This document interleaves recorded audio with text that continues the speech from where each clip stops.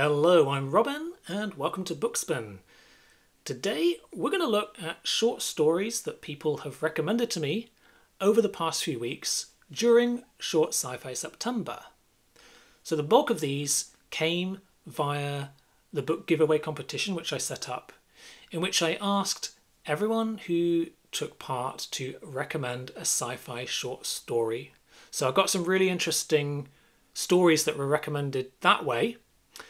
But I also received a few short story recommendations that came via comments on various videos over the past few weeks. So I've decided to include those as well. So I've put all of these recommendations, these comments here, and I'm going to go through each of them.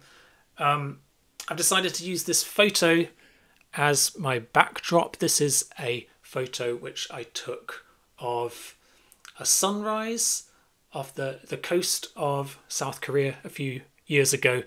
I just thought it's quite a nice photo and a nice backdrop. Anyway, let's get stuck in.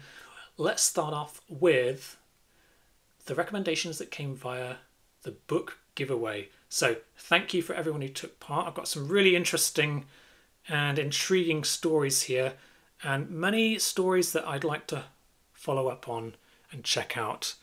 This is the first recommendation. It comes from Mormon Gill. Zima Blue by Alistair Reynolds. I have a soft spot for stories about changes to consciousness, both public consciousness and individual, over a long, relative term, of course, period of time. So thank you for this one.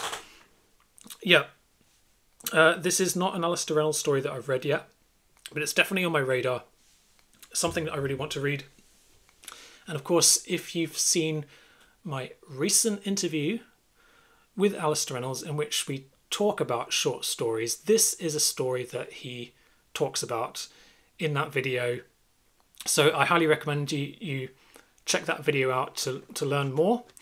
And it sounds like a really interesting story. It was made more famous, of course, because of the adaptation on Netflix in Love, Death and Robots, which I haven't seen yet, but I have just started watching that series, so I'm looking forward to getting to that episode, and I definitely do want to pick up a copy of the Zima Blue short story collection.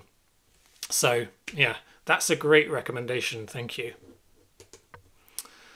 Next, this one comes from Richard at Vintage SF, which of course is a great science fiction booktube channel, and I'll link that in the description down below. And Richard recently also appeared on my channel in the video, what was it called? I think it's called Amazing SF Short Stories, in which he and a few other booktubers gave me their recommendations. So he's got another one here. This one is The Little Black Bag by C.M. Kornbluth, 1951. A doctor's black bag from the future is accidentally sent to the past. Present day, US, 1951. An alcoholic, down on his luck former doctor, comes into possession of the bag. Idiot-proof instructions help him use its contents, but someone notices and wants to profit from it. What starts out as a story of redemption becomes very dark. That sounds fascinating. I've not read any C.M. Kornbluth before. I'm not really familiar with that writer, but this sounds like a very interesting story and something that I would enjoy. The next one comes from J.P. Lovecraft, who actually won this competition. So this is their recommendation. Tower of Babylon by Ted Chiang. I like stories that put a spin on other stories, especially stories that are tied to long-held beliefs about the exploration and explanation of existence. Good one here. Yes, I agree with this one. I have read this story. It's part of Ted Chiang's collection, Stories of Your Life and Others. And if I remember correctly, I think this might be the first story in that volume. And I totally agree. I love this story. I think that was probably my favourite in that whole collection. The stories about stories In this case, it's the Tower of Babel. You know, the myth from the Bible, basically. It's it's a really interesting story. It's a story which I'd actually even thought about including in my top 10 short stories list, but it didn't quite make it to the list in the end. But great recommendation, thank you. Next one comes from Kevin's Novel Advice, who also has an amazing booktube channel, which I'll link down below, well worth checking out. And he recommends The Toynbee Convector by Ray Bradbury. This is not a story I've heard of,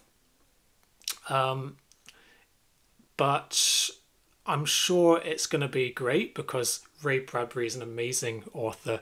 I've only read one book by him so far, and that's The Martian Chronicles, but I love that book so much. It's probably in my top 5 books of all time at the minute. So I definitely need to read more Bradbury. This is not one I'm familiar with. Okay, next recommendation comes from Douglas Reynolds. The Worlds of Jack Vance. Any Silverberg short story collection. So we've got a couple of things here. I think these are more collections rather than individual stories. But that sounds great. I'll definitely look out for those books. Jack Vance, I've not read before. I recently picked up a copy of The Dying Earth. So I do need to check out this writer. Silverberg, I've read a couple of his novels, and I absolutely love them. Not read any of his short stories. I do have a couple of short story collections by him. So maybe I should check them out sometime. Next one, Kamal Hachadi, just put K, so we'll call this person K. They've got quite a lot to contribute here. 1, Repent Harlequin said The TikTok Man by Harlan Ellison. As of now, it's my favourite. Prose, structure, deep questioning of many aspects of life, and reflecting even today's preoccupations. Okay, I have heard of this one. Yeah, that is quite a well-known story. 2, The Emperor of Mars by Alan M. Steele. I've not heard of that one, though. I don't know this author. A celebration of one nostalgic moment of the science fiction genre and a majestic ending, still giving goosebumps just remembering it. Interesting. 3, Rogue Farm by Charles Stross. I'm not sure, but I think that British authors have some unique flavour in writing SF. That's among other mind-puzzling stuff that I love about this one. And number 4, The Hydraulic Emperor by Arkady Martini. For unknown reasons, I couldn't forget this one. Please read it and tell me why. Intriguing. I just purchased William Gibson's Burning Chrome, Cordwainer Smith's The Instrumentality of Mankind, and Alfred Bester's The Dark of Earth. So I'm sure I will find me another favourite after reading them. Thanks. God, I want to win this giveaway. Yeah, there's a lot to unpack there. A lot of recommendations. Thank you for those. Burning Chrome, I haven't read yet, but I do have a copy of that, and I've talked quite a bit about Cordwainer Smith on this channel. So yeah, thank you. Let's move on to the next one. Joe, By His Bootstraps, Heinlein. Quite a long short story, possibly a novella, in which case, if that doesn't qualify. Surface Tension by James Blish, which has an awesome ending sentence. Very interesting. Thank you for those. Haxie 40, Inconstant Moon by Larry Niven, and Haxie 40 followed this up with more detail in the YouTube comment. I wouldn't miss this one. Of course I'm in. My recommended short story is Inconstant Moon by Larry Niven. The story is about the protagonist realizing that the moon that night is much brighter than usual. You might get an idea why, but I don't want to spoil it for anyone. I read many short story collections and anthologies, but this is the only story that I remember vividly. Everything is so well described. that I don't just remember the story, I see it as a movie in my head. There's also an Outer Limits episode made from it that I might see someday. I remember the few Outer Limits episodes that I've seen were quite good, but still I don't want to risk it and ruin the story. So yes, I recommend it to everyone who wants to read a good short story. That is quite a glowing recommendation. I've not read any Larry Niven yet. I've got Ringworld on my TBR. Inconstant Moon. Okay, I need to make a note of that. And I will read it when I get the chance. Uncle Buck. Tale of 10 Worlds by Arthur C. Clarke. I don't know that one, but Clarke was quite a prolific short story writer, and he did write some pretty amazing stuff back in the day, so this may well be one of his good ones. Sci-Fi Brandon. Now this is the last one from the book giveaway. Detonation Boulevard by Alistair Reynolds. So we've got Reynolds again. It's a fun and interesting story about a race on the moon Io. Racers have to avoid lava geysers and other hazards to win. They race in rover-like vehicles. You can find the story on Tor's website, reactormag.com, for free. Also, another great story is Emergency Skin by N.K. Jemisin. Well, thank you, Sci-Fi Brandon. Yes, Detonation Boulevard. It's one of Alistair Reynolds' more recent stories. I haven't read it yet, but as I can read it for free online, I think I don't have any excuse not to now, so I would definitely check that one out.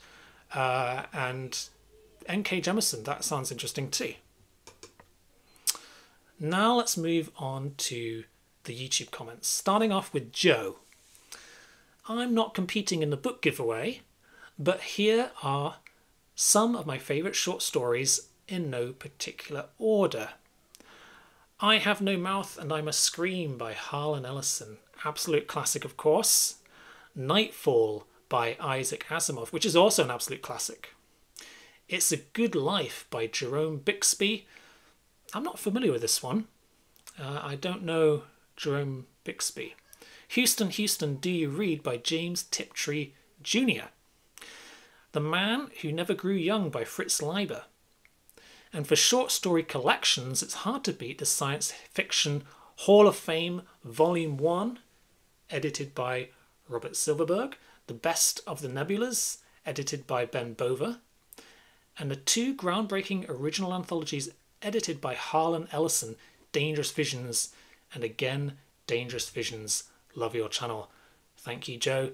You've got a lot there to recommend. That sounds great. So yeah, Dangerous Visions is a book which I definitely want to read. I don't own a copy of it, but that is one which is, I think I do need to read it at some point. Okay, and this comment comes from Bart from Bart's Bookspace, another contributor to the Amazing SF Short Stories video. So he gives another recommendation here. This was a comment on my Liu Cixin video. I read The Time Migration into Hold Up the Sky short story collection, which is one of the stories which I was talking about. I don't remember if I liked it. From that book, I enjoyed The Village Teacher quite a bit. So this is not a story which I've read, but The Village Teacher, yes, I've also heard is a good one for Liu Cixin. So thank you, Bart, for that one. I'll also link Bart's BookTube channel down below. It's also well worth checking out. Okay, and this one, can't remember which video this comes from, but anyway, this person says, nice idea. Too many booktubers don't seem to like or appreciate short stories, but in sci-fi, maybe even more than other genres, they're the bricks the whole thing's built from, in my opinion. Very true. And aside from the usual suspects and those recommended, The Light of Other Days, which Richard talked about in one of my videos, is one of my all-time favourites, for instance. I'll always recommend Greg Egan's collection, Axiomatic, when SF and F short stories come up, e.g. Unstable Orbits in the Space of Lies. From that is another fave of mine. Okay, so a Greg Egan story. And this one comes from Lisa Gulick.